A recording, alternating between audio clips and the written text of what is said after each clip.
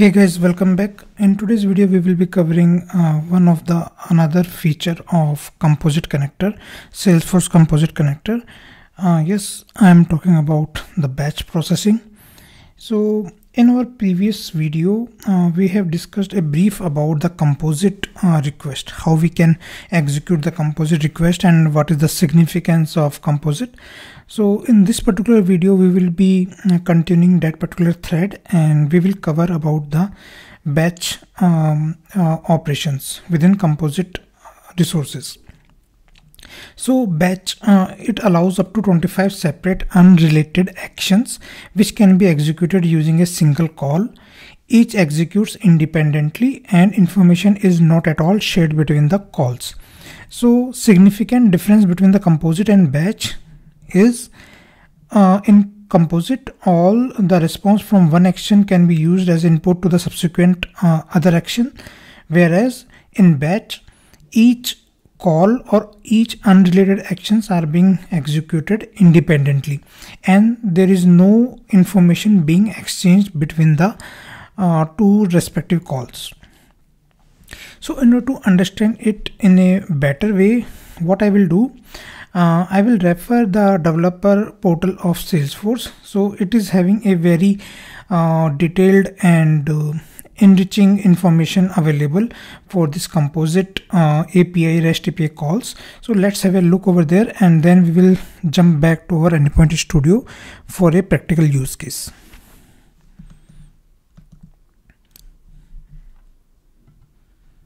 So this is the developer.salesforce.com. You can also make this as a bookmark for your reference. So we will be discussing more about this, like the batch.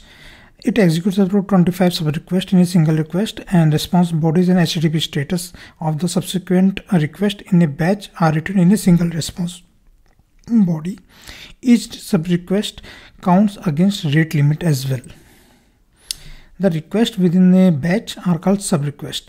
All subrequests are executed in the order in the context of the same user, and there is no information you can pass in between the two subrequests.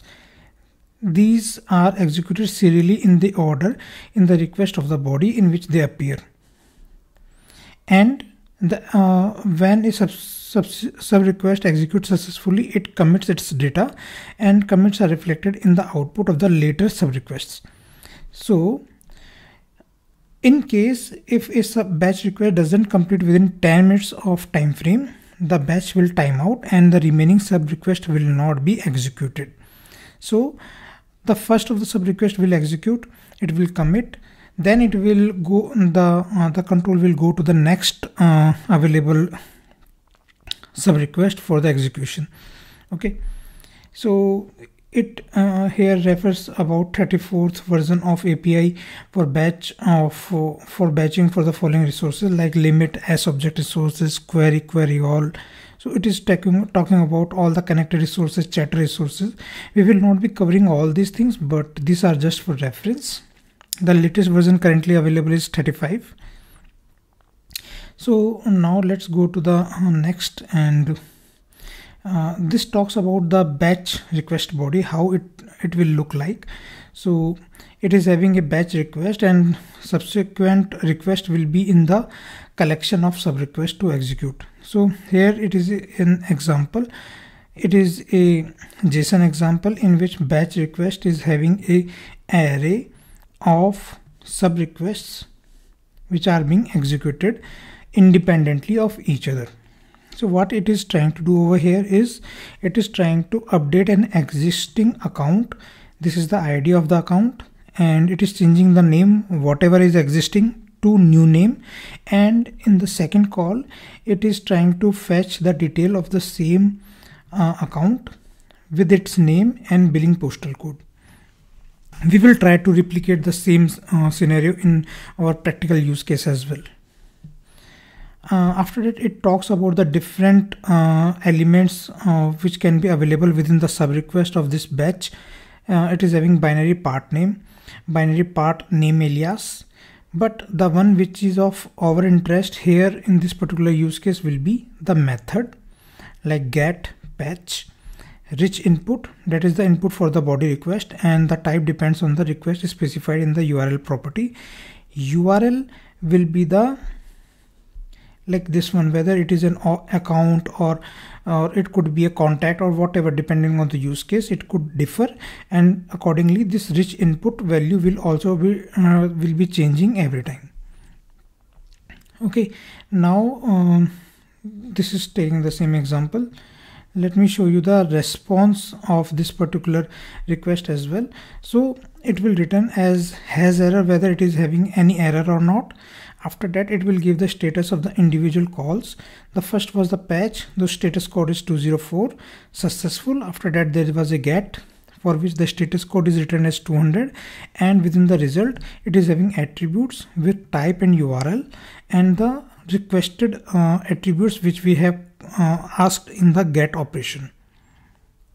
You can refer to this particular use case or this particular URL to understand more about the batch execution, but as a part of our Anypoint Studio practical, let's jump onto the Anypoint Studio first.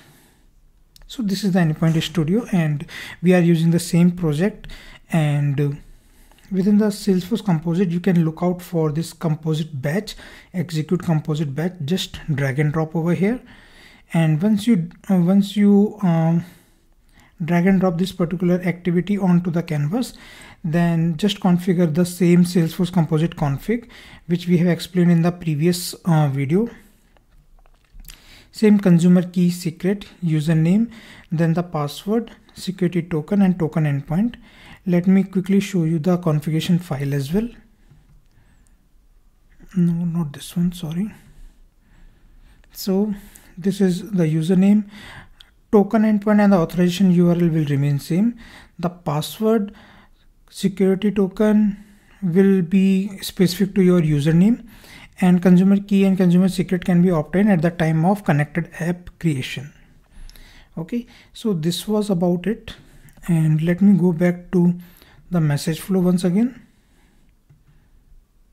So once you drag and drop this execute composite batch, just put a transformer or a transform message in front of it.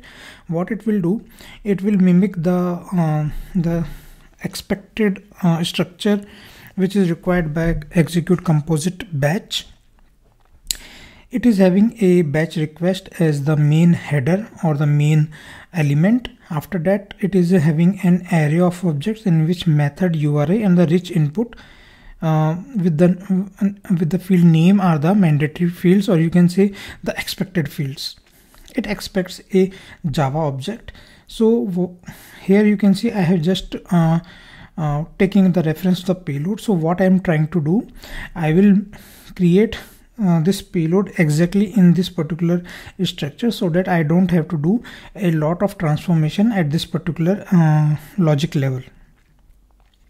There could be a chances like you need to implement some custom transformation, so you can modify this particular transform message according to your requirements.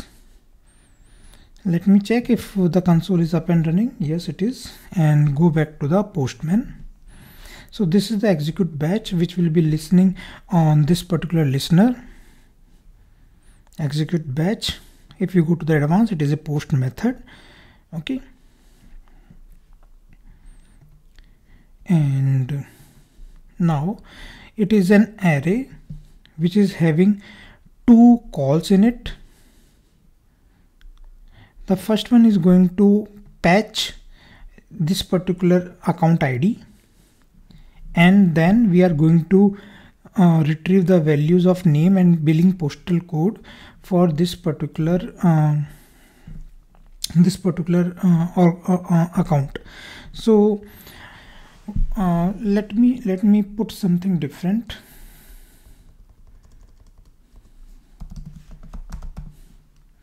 And let me go back to the SalesForce over here, and here you can see GCP offerings is already an existing account.